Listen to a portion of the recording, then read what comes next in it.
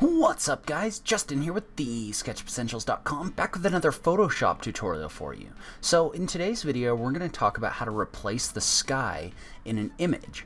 So before we get started, I do want to take a second and thank my supporters on Patreon. Patreon, as most of you know, is the website where you can support creators that you like on YouTube. So if you like what I'm doing in this channel, you're interested in maybe supporting what I'm doing here, make sure to check out that link in the notes down below. Now let's go ahead and just jump into it. So I just wanted to give you kind of an overview of a good way to replace the skies in your Photoshop images. And so you can use this for architectural images, you can use this for renderings if you want to put a new sky in after the fact. You can do a lot of different things with this. But what I want to do is the first thing I'm going to do, and we're going to focus specifically on masking and adding an image. So what we're going to do in this case is we've got this image here and we basically want to select the sky in the background and mask it out so you can't see it anymore. If you remember last week we talked a little bit about creating masks in Photoshop. And so what we're going to do is you're going to start off and you're going to open up your image and then you're going to do an Alt double click on the background so that you can actually make that background editable. So if I do an undo, you'll see this little lock right here, and you can click on the lock as well. And so basically what that means is when Photoshop first starts off with an image, it locks your background layer and it makes it so you can't edit it. And so go ahead and unlock that layer, and the first thing we're going to do is we're going to go up here and we're going to use the quick selection tool. And so what the quick selection tool is going to do, and you can see in the little preview image right there, is it's going to try to automatically find and follow the edges in this image. And so you can see how up at the top there's a couple different options for a plus and a minus, and also this little icon that shows how big your brush is. And so you can make that brush bigger or smaller by going up here and clicking on this, or you can press the brackets on your keyboard, the left and right brackets. So you can use that to adjust how big this brush is. But in this case, we can go ahead and we can just use whatever size brush, probably a 70 is fine. And I'm just going to click and drag along the sky, and you can see how in this image we have a very simple edge.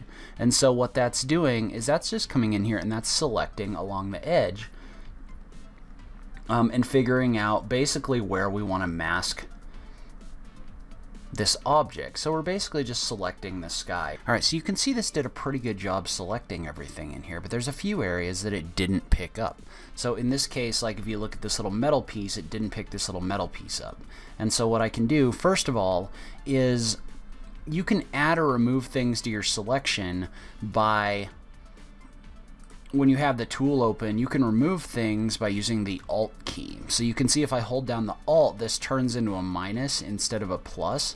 So you can come in here and you can drag this across these little metal pieces that are sticking out, and you can remove those from the selection because you can see how the Smart Selection tool didn't pick those up. And we're going to just kind of get this close for right now, and you can see how I can move back and forth between the plus and the minus. And like I said, we'll just get them close, and then we're going to come in here with a different tool to kind of finalize this selection.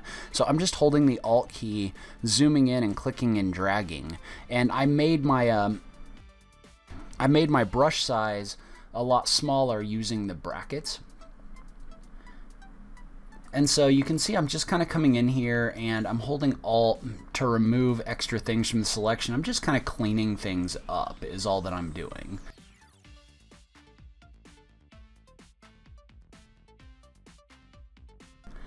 Alright, so we'll get our selection pretty close, and then what we're going to do is we're going to come up here and we're going to click on the Select and Mask option. And so the Select and Mask option, probably when you do this first, it's going to pop up this little window off to the right, and it's probably going to look like this. And if you go to the view mode, what that'll do is that gives you a few different views that help you kind of see what your selection looks like. So like for example, if you do the onion skin, then everything that's not selected is going to be kind of it's got kind of this crosshatch pattern on it. If you do the overlay, then everything that's not selected will be selected in red. There's also the black and white option in here. So you can use these to basically see where your selection is and kind of finish refining that selection. And so what we're going to do in this case is we're going to come in here and we're just kind of going to finalize our edges. And you can adjust the opacity of the red, or you can pick a different color by clicking and dragging on this slider. So I can make it so you can barely see the red. I can make it so all you can see is the red. In this case, 50 to 60% seems to work pretty good. And so you're going to want to come over here to the left, and you're going to want to click the Refine Edge Brush tool, and you're going to want to make sure you check the box for Smart Radius. And I'll go ahead and drag my radius to like 2 pixels or something like that. But basically what I'm going to do is I'm just going to come in here and I'm going to hold the Alt key, and I'm just kind of like painting across this. And you can see how what it's doing is it's kind of refining this edge in here. So you can see how as I click and drag across this selection while I'm holding the Alt key, it's slowly kind of filling in this edge, and it's kind of using this Smart Radius edge detection in order to do that. And so I'm just going to click and drag along here, and it does a pretty good job of figuring this out. And so if you drag this slider for the edge detection, and you make the radius a little bit bigger, then you can see what this will do is that'll kind of strengthen the effect. So you kind of get a stronger effect the bigger the radius on the edge detection.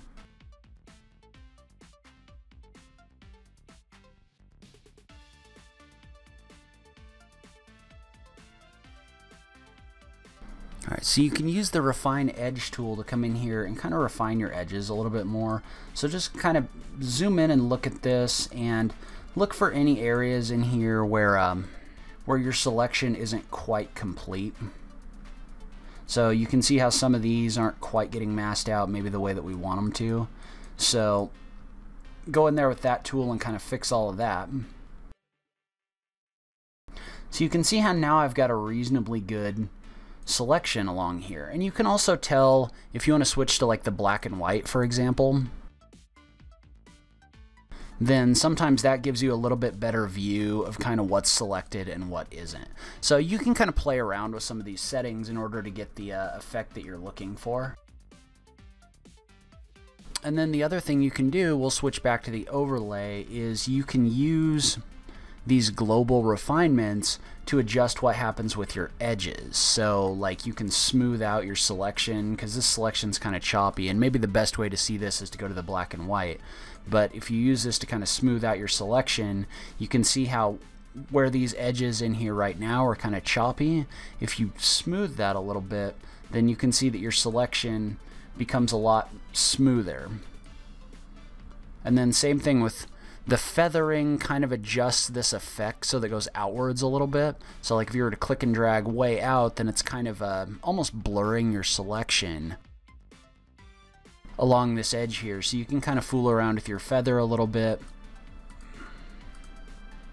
And then you can adjust your contrast to make this a kind of a sharper selection. So you can see if I drag this all the way to the right, this is a very sharp line. But then if I go back to my overlay, then you can see that you're missing some stuff now.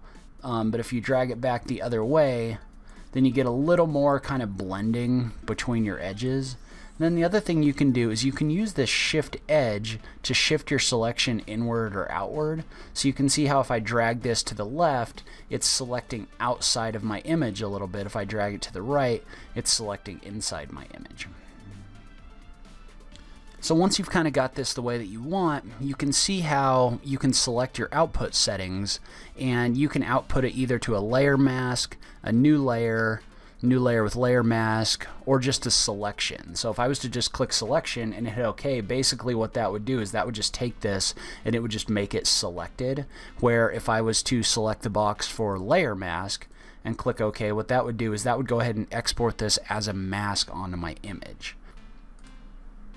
And then the other thing is, if you have like very different colors between your edge here and your sky, you can check the box for decontaminate colors. And basically what that's going to do is that's going to basically reduce the color spillover. And the way that works is if you look in here, basically Photoshop just adjusts the pixels, but like sometimes with some different very different colors, you get some kind of weird color spillover in here, and that's something you may just want to play around with. And a lot of things in Photoshop you're gonna have to just kind of play around with and see what gets you kind of the best what the best result is. In this case, I'm not going to decontaminate the colors. I'm just going to click this little drop down, and I'm going to go ahead and output this to a layer mask. And so when I output this to a layer mask, you can see what this does is this puts a mask on my image, and it's hiding basically everything that wasn't selected. But you can see how it's backwards because we wanted to mask out the sky, not the building. And so what you're going to do is you're just going to click on this layer mask, and you're just going to tap Control-I. And what that's going to do is that's going to invert your mask. And when you invert your mask, you can see how in this little preview right here, this switches your black and white. So it's taking everything that was white, making it black, taking everything that was black and making it white. And if you remember, whenever you do a mask, anything that's black conceals what was in your image. So if you tap like the backspace key, or not the backspace key, the backslash key, you can see the areas that were masked in here. And so now what we're going to do is we're going to import our sky image. And so you're just going to go up to, there's a few different ways you can do this too, which is kind of the theme in Photoshop in general. So you could either bring this building in and then do kind of like a file, place embedded, or you could just click and drag this image over. So in this case, I'm just clicking and dragging my sky image into the background in Photoshop, and you can see how this brings this in as its own layer. And so you can kind of resize this if you want to, if it doesn't fit in your image. In this case, it seems like it fits pretty good. Then you can go ahead and hit the enter key, and you can see how what that did is that brought this in as a new layer. And so what I'm going to do is I'm going to take this layer, which is my sky, and if I turn it on and off, you can see that my building's behind it. I'm just going to click it down, or I'm going to click and drag it down so that it comes into the background of my image. And so you can see what I've got here is now I've got a sky image in the background of my building.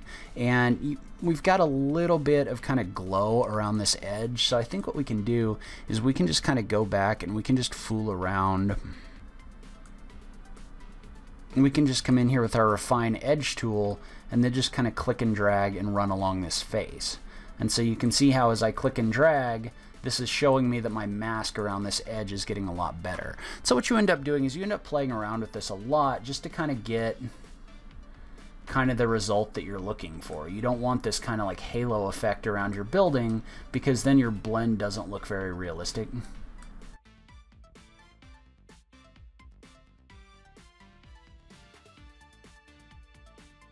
So we'll just go back and we'll just refine that edge the rest of the way around using the Refine Edge brush. And once we're done, we'll just make sure that the drop down for output to layer mask has been selected. And we're going to go ahead and click OK. And so now you can see that our edge looks a whole lot better. And you may have to come in here and play around with it even more just to kind of get some of these other edges to show up the way that you want them to show up. But then the other thing you can do is you can also take this sky layer and you can add an adjustment layer on top of this. And so all you have to do that is click on this sky layer and then come up here and you're going to add, in this case we'll just add a curves layer. And so basically what the curves layer is going to do is it'll adjust the brightness, or it'll adjust the way that all the layers below it look. And so what you can do is you can click and drag to kind of bring your darks out in a different way, and you can also do it with your lights, but I find doing it with the lights can make it look a little bit more washed out. But I just kind of click and drag this over here just to get a little bit more bluer, more of a bluer sky, and maybe I'll lift it up a little bit just to brighten those up a little bit. So just play around with this and see what seems realistic. But you can see how now if I was to do a shift click on this layer mask, I can turn that on and off to see what my original photo looked like and what my new photo looks like. That's where I'm going to end today's video. Leave a comment below. Let me know what you thought. Did you find this helpful? Was there something you would have preferred that I covered? I just love having that SketchUp conversation with you guys. If you liked this video, please remember to click that like button down below. If you're new around here, remember to click that subscribe button for new SketchUp content every week. If you like what I'm doing in this channel, please consider supporting me on Patreon. Every little bit helps, even if it's only $1 a month. So make sure to check out that link in the notes down below. But in any case, thank you so much for taking the time to watch this. I really appreciate it, and I will catch you in the next video. Thanks, guys.